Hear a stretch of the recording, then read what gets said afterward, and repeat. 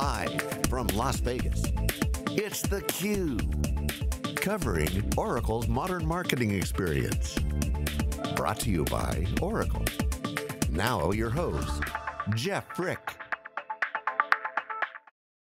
Hey, welcome back everybody. Jeff Frick here with theCUBE. We are wrapping up day 2 of wall-to-wall coverage from the Oracle's Modern Marketing Experience show here in Las Vegas. It's been pretty interesting, a lot of stuff going on. There's a number of these modern experience shows going.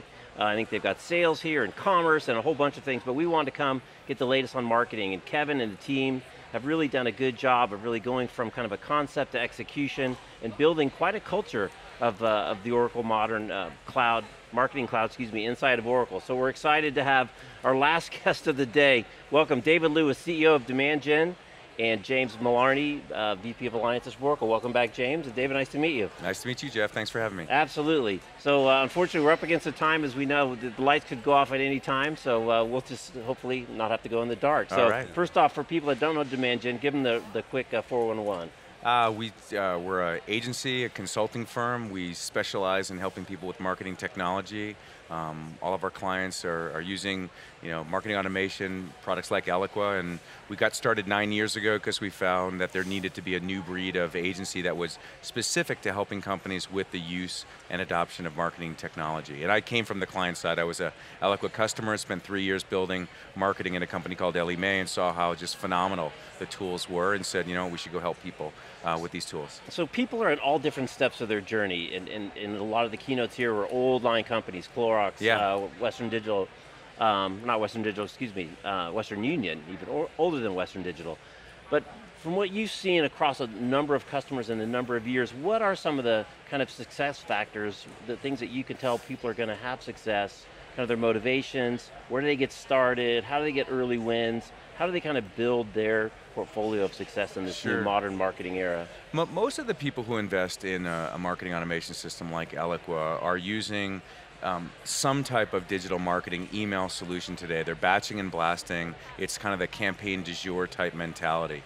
They discover a platform like Eloqua in the Marketing Cloud and say, wow, this is a way for us to do systemic marketing, nurturing and scoring and tightly aligned sales and marketing. So they see it as a tremendous evolution from where they are to where they need to get to, and that evolution, sometimes called a transformation, Jeff, that's the challenge, right? Because you can do better email marketing, you can do nurturing, but if you don't take the time to really align with sales and marketing and take a platform like Eloqua and integrate it properly with the CRM so that that 1 + 1 is 3, then you're not going to get necessarily full value out of it. So the secret to success is really going all in and having a strategic vision of where you want to take your marketing and transformation of your company. Of course, there's the companies, you guys have a lot of clients like Booz Allen Hamilton and companies that have been around like Gartner for a long time, and they're recognizing that the way that they were doing business, the more traditional print, face-to-face selling, telephone-based communication, they need to really evolve, and so they're redoing their websites and making them lead gen machines, and they're taking tools like Eloqua and Maximizer and the digital marketing applications and really going all in and saying, hey, let's make a digital engagement experience for our customers and prospects. And where do you find most of them get started? Because there's usually these big infrastructures and spending mechanisms that are built around kind of the traditional marketing efforts that they've been doing. Right. As you mentioned, email was cutting edge a while ago. And then you had kind of these little projects, and you hire the local kid to work on your Twitter, your Instagram, or help us be social, and it's kind of grown out of that digital experience. So how do those two groups come together, and how are you seeing kind of the shift of power start to move over to the, we can now measure ROI directly. We're not just throwing money into a big ad campaign. I have 2 daughters now in college and both studying marketing.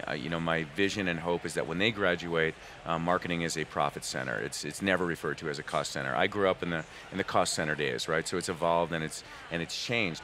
That's an unbelievable concept. So do you see people executing that really significant change in a point of view? Absolutely. I mean, if you look at how much has gone digital, SaaS as applications, applications like Uber that have billion-dollar valuations, marketing is the center of the universe. Marketing is everything. It's demand generation, it's sales, it's commerce, it's engagement. So in many companies today, marketing really is not only the top of the funnel, but all the way down. And so sales, especially in like a considered purchase, plays a vital role, but marketing is having so much impact, upper funnel, lower funnel, and if you read the analyst predictions about marketing owning the customer experience by 2020, we've got to have a huge base of applications in MarTech for us to have all those engagement touch points. Yeah, and there's been a lot of talk about kind of these micro touch points and really an evolution of the way, really because of mobile, yep. and segmenting our time into smaller and smaller little attention windows. Because it is very different, yeah. right? It's not, I'm going to sit down and go through the website and spend 30 minutes and read your PDF and yeah. watch a long video. I mean, take the thousands of people that were here at the conference this week, how many of them did work on a laptop? Most of them did work on their cell phones while they're here, attending the sessions and enjoying the content, and yet we were probably responding to campaigns, engaging with products and services, and so we've got to think about mobile. And I mention email a lot because it's certainly one of the value propositions of a platform like Eloqua to do highly effective, automated, systemic email marketing. But the App Cloud, which is hundreds of applications that integrate with Eloqua, provide platforms like Print for Less, the PFL guys that do on-demand printing, and there's a whole lot of touch points around SMS and mobile, and so really Eloqua is a platform for communications, and that can take many different forms digitally, and that's why we started the firm, was to really help people understand the power of these tools, kind of a little bit Spider-Man, great power, great responsibility. I put a book together a couple years ago. It's the second edition, Manufacturing Demand. Hold the book up, hold it up to the camera. Copy. I'm on the New York Times Best Giver list, so the book's available off of our website. They can download a digital copy or pick up a hard copy, but it really is the how-to book of, the wheels are how to align sales and marketing through systems, and we use a metaphor called the demand factory as a metaphor for explaining what modern marketing is really all about. So give us a little overview on the metaphor. How do you execute it? How do your clients execute it? Sure. Like a lot of consulting firms, it serves as a framework for us. The name of the demand factory is ACME, and not just like clever like Wile E. Coyote, but it stands for the 4 areas of the factory, which represents all the disciplines of marketing. So A is acquiring new leads. C is conversion, which is converting those leads to customers. M is measurement, which you touched on just a little bit. And E is expansion, the lower funnel, getting full value out of every customer. So ACME, acquire, convert, measure, and expand is the name of the demand factory. And the session I did this week about how to be a modern marketer, I did like the Willy Wonka and took them on a tour of this virtual factory and explained all the different things that you need to do, such as in conversion, lead management, nurturing, scoring, ways to align sales and marketing through programmatic ways so that a lead that comes in gets ranked prioritized, and then communicated to automatically. It's neat. Now the nurturing piece of the whole process, is that the one that's taken the biggest change kind of with social? Because you get more opportunities to touch, right? You get more direct access. We were talking to Clorox obviously earlier, you don't have to wait for them to go buy something at Safeway or Target. But also now kind of where your audience is really kind of controlling the voice. It's kind of the old reputation game, right? It's not what you think your reputation is, it's what everybody else thinks. And now with all of the social media and the engagement with the brand and this kind of nurturing aspect, is that kind of where you see the biggest change from kind of classic campaign execution before? Yeah.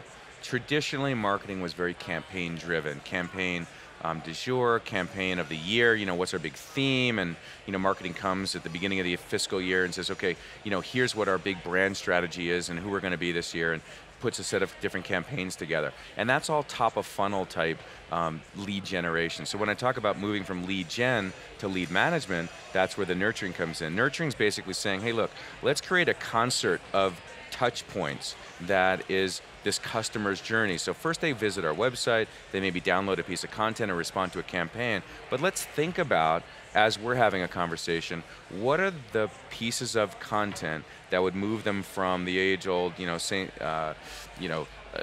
AIDA, awareness, interest, desire, action. So let's move them from, I understand a little bit about your product, to I really understand the value proposition and can see myself using the product. The nurtures allow that stream of whether it's video, print, email, combination of content, social, so that they go from, I know a little bit, to I'm really well educated and now I'm ready to talk to a salesperson or conduct a transaction off the website. So that's the core place where nurturing really automates engagement with a conversation that, when replicated, ideally personalized using tools like Maximizer to test out what is the most effective messaging, but really fine-tuning the nurture so it's highly effective, like a traditional sales conversation, but strung out over some time period. It's interesting, James, get your take. You used to have such control on the top level messaging and the way that you executed that messaging, right? And now it's more of a nurturing and more of an engagement, and you have to let go a little bit of control, right? You have to let your constituents, your community, ultimately your customers now have a voice, right? You can't just dictate to them. On the other hand, you've got now so much more data, right? You have so much more information about them, so many more opportunities to touch them in ways that you couldn't. It's kind of an interesting kind of yin and yang as this new relationship with your customer that you didn't have it before. Right. Well, one of the unique things that DemandGen also does, which you didn't touch on, but relating to that point as well, is they help our best customers, they're obviously MarTech leader, but navigate the complexity of finding ways to do all these little finite touch points using all the best parts of what would be in the Lumascape technology network. Help the customers find the best breed that fit in closely with Eloqua, and of course string it all together, integrate it all together to make sure it works properly. So. All right, so we're getting the message from the great voice of above. So I think we'll wrap it at that. James, good to see you again. David, thanks for stopping by and sharing your insight again. Everybody go out, get the book. Yeah, pick up a copy of the book, DemandGen.com. Great read, easy read, flight home, bite-sized. Perfect stuff. All right, well, thanks again for stopping by. Thank you, Jeff. All right, I'm Jeff Frick. We are wrapping up day 2 at Oracle Modern Marketing Experience. I'm Jeff Frick. Thanks to John, who's on earlier, Peter Burris. Everything will be up on SiliconANGLE.tv, also on our YouTube channel. We're right in the middle of the busy season, so keep an eye here, and we'll be at all the conferences, whether you can make it or not. I'm Jeff Frick, signing off from theCUBE. Thanks for watching. Thank you.